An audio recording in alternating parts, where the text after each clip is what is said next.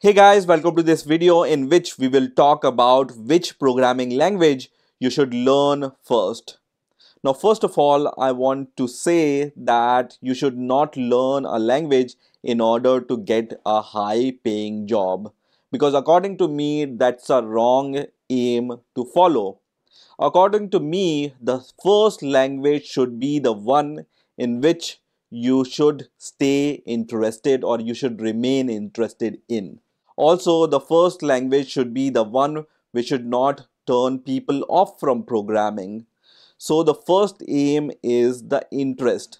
Now, every programming language is a good programming language if it gets your work done efficiently. So there is no particular good programming language. We are talking about the first programming language to learn to stay interested in the programming. So now let's talk about some options. So I started learning programming with the C programming language. So C was the first programming language which I learned.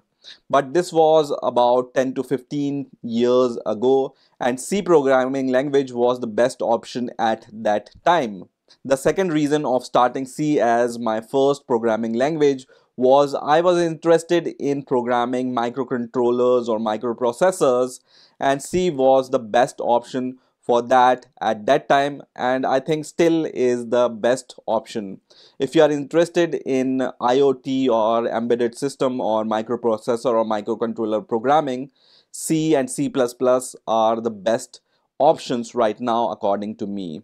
Now, some schools and colleges also teach Java and C++ as the first language which they teach to their students. Now, according to me, these languages like C, C++, or Java are all good languages, but they should not be the first language you should consider to learn if you want to start learning and stay interested in programming.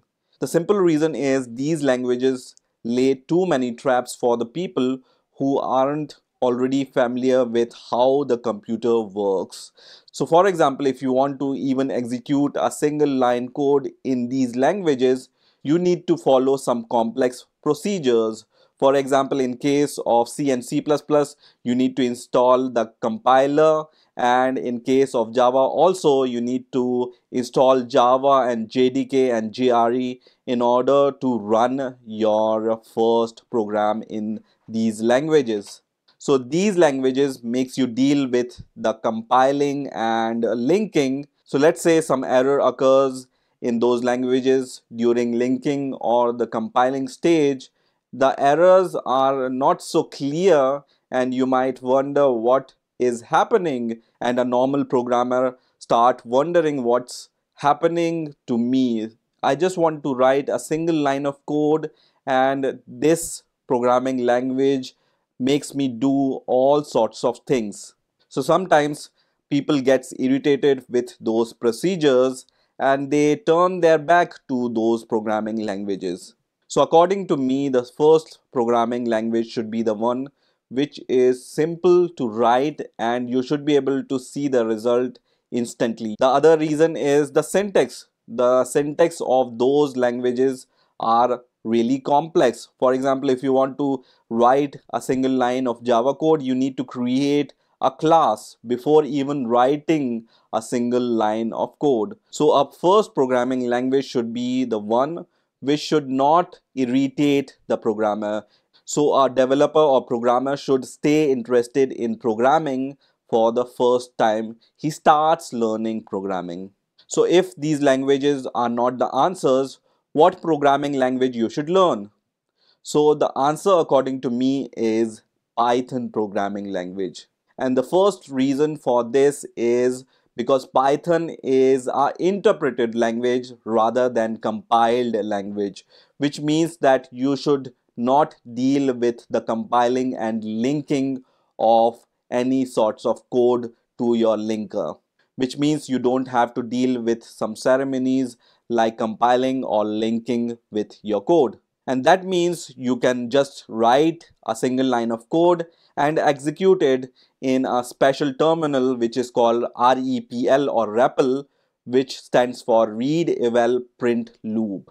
So you can even evaluate a single line of code using this read eval print loop environment, which is very easy to use. So you get instant feedback of your code.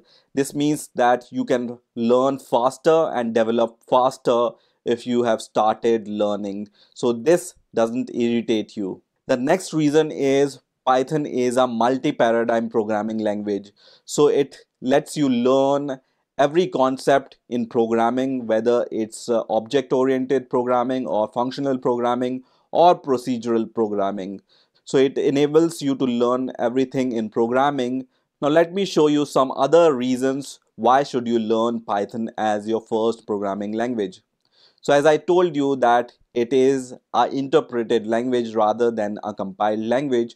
So you get the feedback of your code instantly. This means you waste lesser time in compiling your code and you get more time in learning that language. The second reason is Python is very easy programming language to learn. So Python programming language is really simple and easy to learn if you are learning programming for the first time. Some people say if somebody writes a good Python script, it's like reading English language. It's so simple. So if you want to print hello world, it's one line code. In other programming languages like C, C++, or Java, you need to write more than one line of code in order to even print a single hello world on the terminal.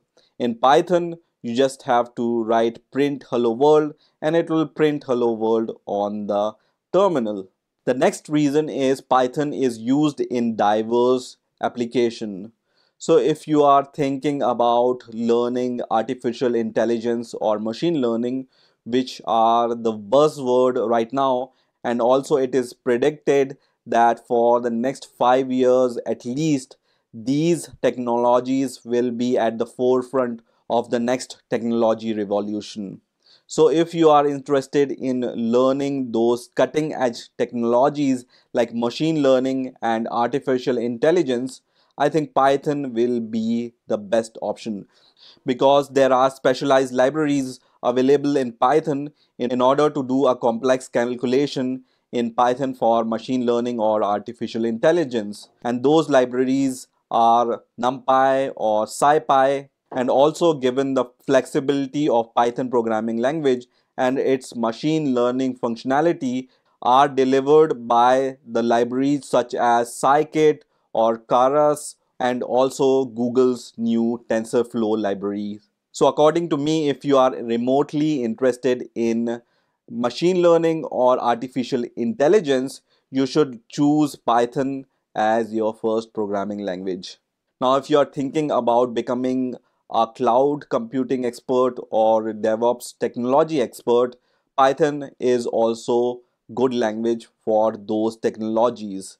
Also, if you want to become a big data expert, there are some libraries right now like PySpark, which has a high demand in big data industry. If you want to develop a IoT device, IoT stands for Internet of Things.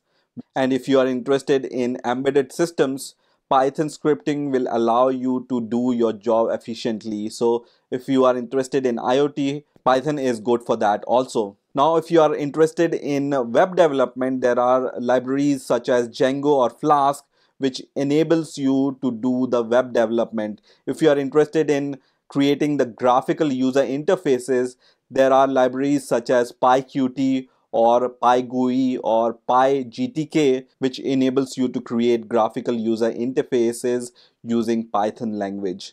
If you are interested in testing and automation also, Python is a good programming language because testing tools like Selenium also use Python in order to run those tests. And the last reason is increasing demand in industry for Python. So as I said, this should not be the criteria to learn Python as your first programming language. But if you are interested in the industry demand, Python also fulfills this. And also I want to show this graph to you also. And this graph is of the overall question views each month on Stack Overflow. and the demand of Python is at the top. So for the next few years, Python will be the most growing language according to me and according to some projections also. So that's it. You got your answer. If you are interested in learning programming and if you are confused about which language you should learn first, then Python will be the best option for you to start learning programming. I hope you have enjoyed this video and I will see you in the next video.